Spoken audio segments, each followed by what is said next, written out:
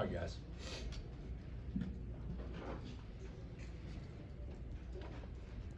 Yeah. What was your message to the team during that final timeout before those last 4 minutes? Oh, it's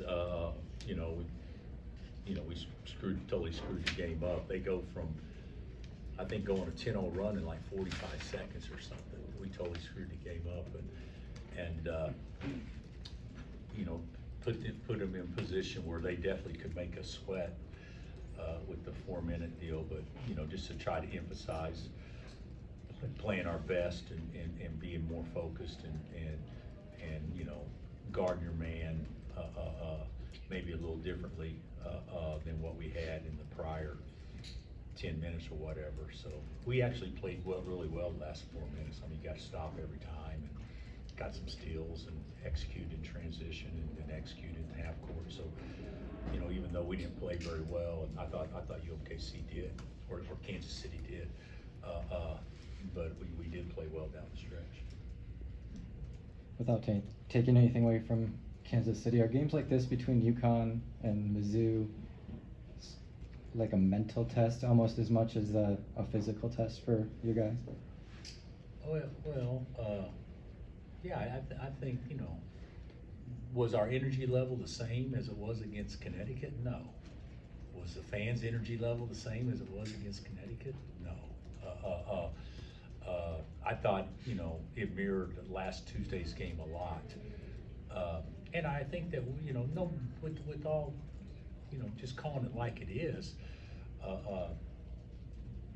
that's a tired team out there playing. There's 4 guys playing 37 minutes a game or 35 minutes a game. We haven't developed,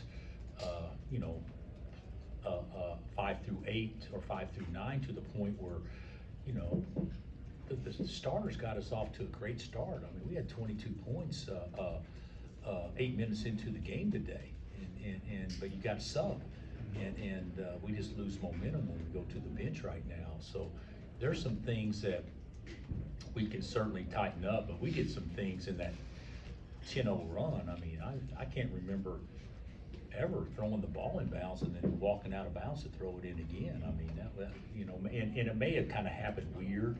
I don't know. I haven't seen it yet, but if we say that it's kind of a trap game, which is what a term others have used, then that's not giving Kansas City the credit they deserve, because I thought they played really well, and they got a couple of guys that can flat out shoot. Number 30 shoots as good as anybody that was shooting that will play all year long, and he's why his. We told our guys, him at 30 feet is the exact same shot of him shooting at 20. It makes no difference. He's got such great range, and 13 had such a fabulous game, and got the best of us. But we executed when we needed to and did the things we need to do to win and pull ahead at the end. So there were some positive takeaways from it, but we got to be a heck of a lot better than we were tonight.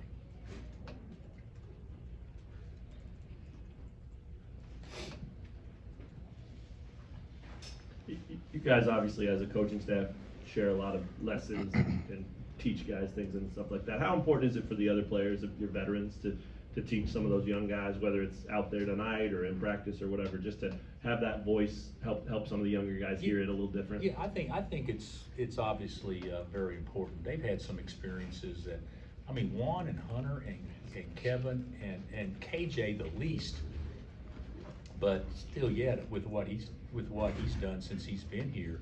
I mean, that's some of the most experienced, well-seasoned players in America. So they need to be leaders to those other guys. And I actually think they're doing a fairly decent job with it. To me, Johnny looked like a player in the second half. And we haven't been consistent where we, look that way. Like when you sub, the ball doesn't move as well, or a guy doesn't remember a play, or there's a lot of things going on that I think we can be a lot better at with time. So I still think by the time we start league play, these guys will look totally different than they look now. Bill, you talked about last time how Kevin's kind of had a great start of the season, comes out with career high 25 points today. Can you talk about how much of a leap he's taken all around compared to last year? I don't know that he's a lot better player all around than last year. I think he's a lot better offensive player. I mean, to me, defensively, he's always been terrific. And rebounding, he's always been terrific. And he's the best loose ball guy that maybe I've ever coached. But he has taken a step very similar to Ochai's step and to Jay Will's step. You know, those guys were obviously not predicted to be All-Americans or whatever, and then by Christmas they're a favorite to be an All-American. He hasn't quite gotten there yet, but the way he's playing right now, he's not far off. Do you see the confidence in him just kind of different than last year? You talked about how much more. Oh yeah. I think offensively he's a different player and confident, and he's scoring different ways. You know, he's scoring in the post a lot. He's scoring different ways where it doesn't just rely on perimeter shots, but you know, he's shooting the ball at a pretty good clip. I think tonight, what was he, 2 of 2? You know, and so he can shoot more, but shot selection's good. He didn't force anything. You know, of course I'm sold. I think he's a terrific player. Could you comment on KJ's line, especially? I would assume he's really tired about what he's been through the last couple weeks. I would think so. We talked a lot about it. He says he hadn't slept, so maybe he can, you know, finally sleep some now and stuff. But you know, Kevin was great, but there's no doubt KJ is the best player in the game for us. You know, his line is ridiculous, and that's being scoreless with 2 minutes left in the first half, if I'm not mistaken. But he played to his strengths. You know, he was physical. He played to his athletic ability, and the thing that he did do today, he was without question our best player in transition. You know, hands down, as far as bringing it and making plays for others, and I thought he did a great job there. And that pass that he made to Johnny late, that's pretty good for a 5-man last year, making that play late in transition. Did you say anything to him at halftime? I know points aren't everything, but he scored a ton in the second half. I don't know. I didn't say anything to him about scoring. I don't think I said anything to him in any way, shape, or form at halftime as far as we need you to do this, or this.